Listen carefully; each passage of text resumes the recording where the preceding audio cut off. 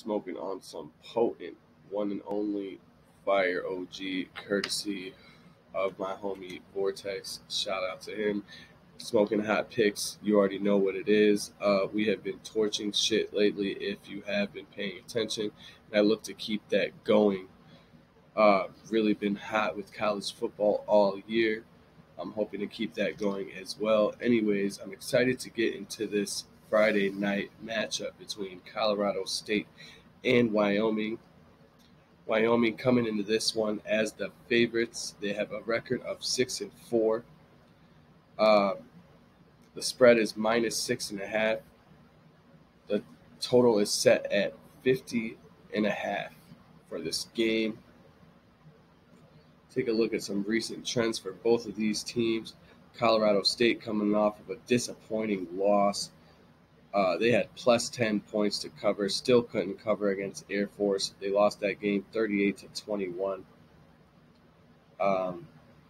They have won 3 of their last 5 games, however. Wyoming, on the other side, took a tough loss against Utah State, 26-21.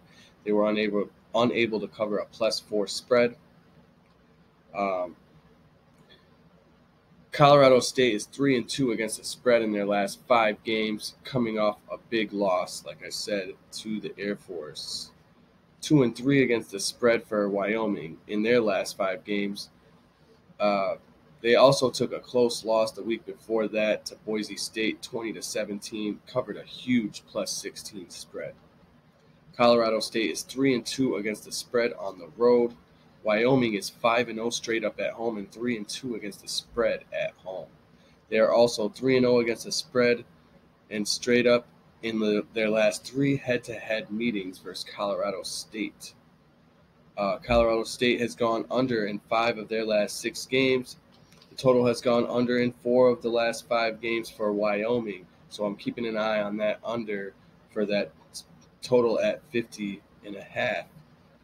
The total has also gone under in 8 of Colorado State's last 9 games versus Mountain West opponents.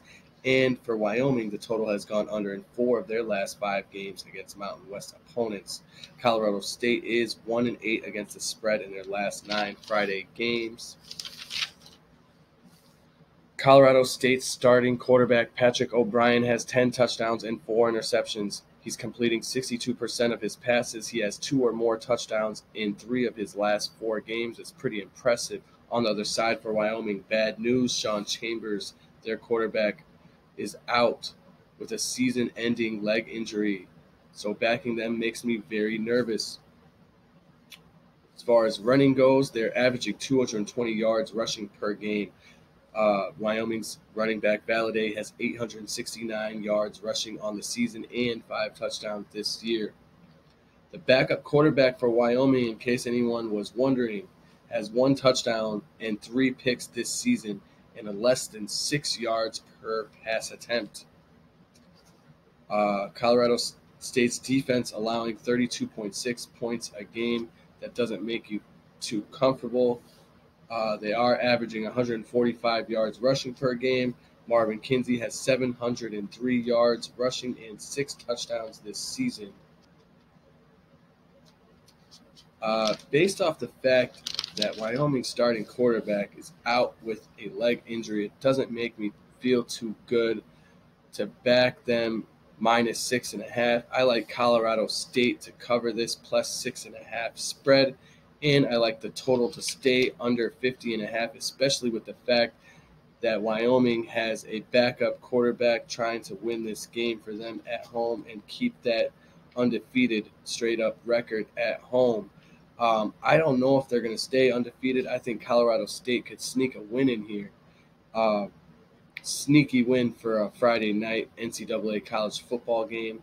I like this under total, though, under 50.5. So I have 2 picks for this one. The total staying under 50.5 and Colorado State +6.5. Those are my picks for this game. Thanks everybody for watching, and go ahead and cash this one.